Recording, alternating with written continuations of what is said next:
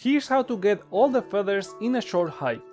Hello friends, welcome back to Hyper Games. My name is Joseph and here we are with another video on a short hike, this time to find all the feathers for the Feather Finder Silver Trophy and the Feathers Forever Gold Trophy. After starting the game and talking to Aunt May, we follow the trail forward while grabbing as much money and seashells as we can find.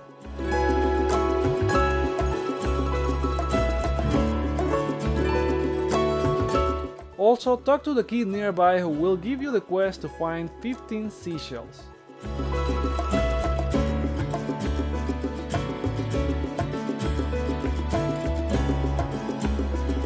Passing the bridge, we talk to the wolf for the compass. This is not needed but helpful to locate the feathers. Continue the path ahead, grabbing all the coins and seashells you can find along the way. At various points, we are going to come back to this area to talk to this kid building sandcastles here. With 40 coins we can buy the first feather from the ranger shop in the southern section of the map, so talk to him and you can buy it.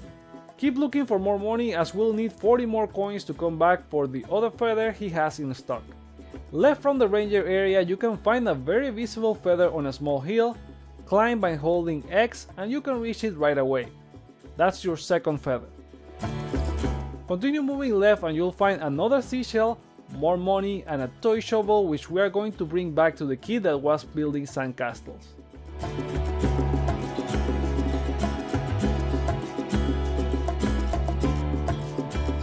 But before that, head south and talk to the artist. You need to talk to him several times to get another feather. Look for the clues he tells you where he's going next.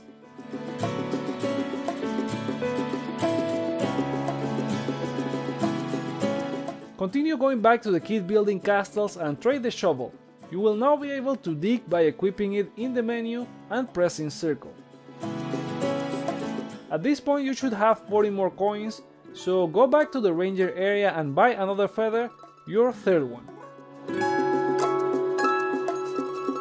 Now we're going to keep looking for money as we need 100 more coins. From the ranger we move north into the forest and you'll find our fourth feather on top of a rock.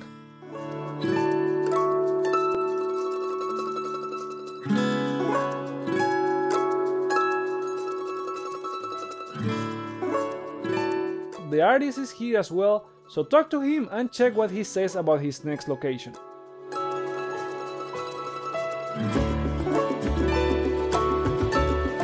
After that, head up north to the lighthouse and walk the path where the shadow of the lighthouse hits the ground. You will need a map to learn about this, but if you don't care, just dig at this spot and you'll find a chest with feather number 5.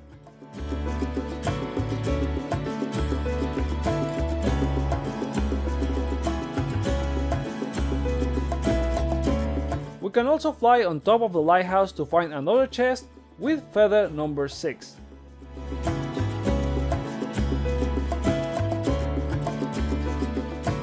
From the lighthouse we move west until we reach this path that will lead us to the outlook point.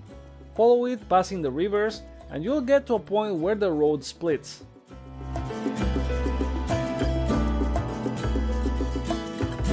Before going up to outlook point, walk to where the fence ends and drop to find feather number 7 on a small ledge. Go back up to the outlook trail, past the outlook point house and you'll find a chest with feather number 8.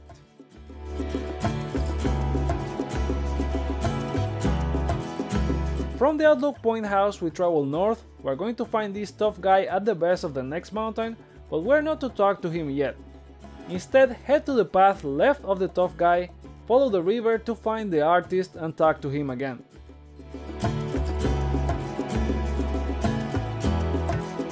Moving on, we'll follow the river south from the artist and we'll find this tower right here. Land on top and open the chest for another feather, this time our 9th one.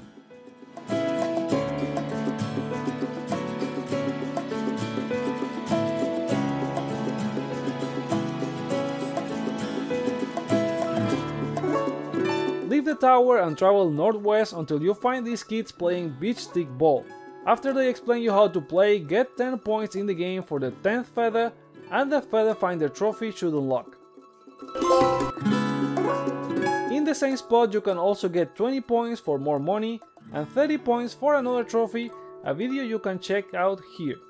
After the game, keep moving left to find a series of islands. Here you can talk to this guy to rent the boat for 100 coins. And after that, keep looking for coins because we're gonna need 100 more. Talk to the kid close to the boat to start a quest. Continue the quest until you can take and complete the challenge in under 2 minutes for feather number 11. Here you can also get the Not a Scratch trophy, which I go in depth in this other video here. Coming back from the islands and close to the kids, there's a graveyard where you'll find the artist again, so talk to him.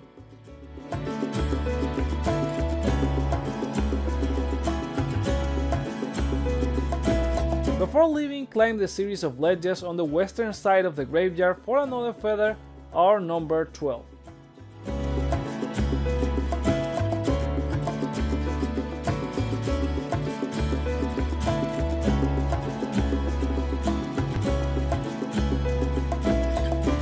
We continue traveling left looking for money and shells, and you should be pretty close to where we started talking to Aunt May.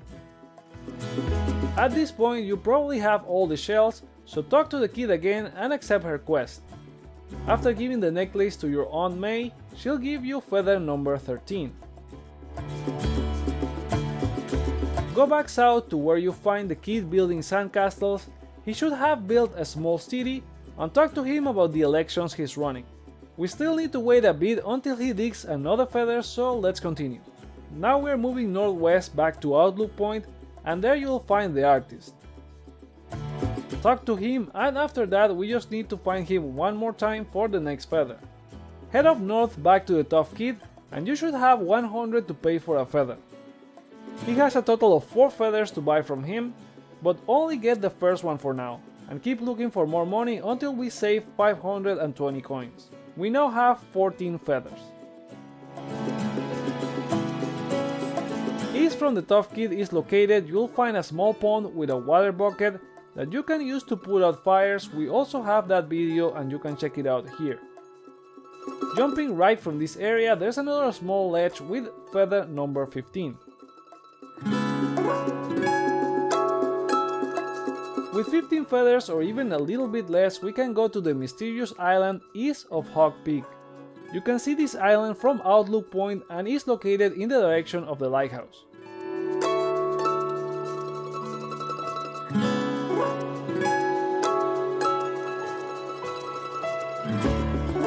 On the mysterious island, you can get more money and climb to the top for a silver feather.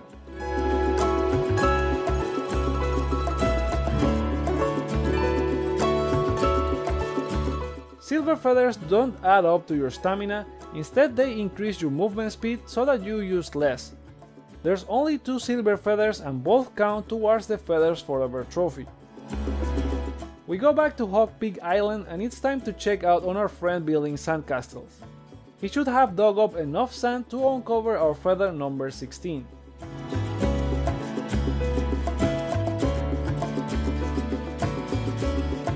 After that, head back to the ranger area and you'll find the artist is back, so talk to him one last time and he'll give you another feather, this one's number 17.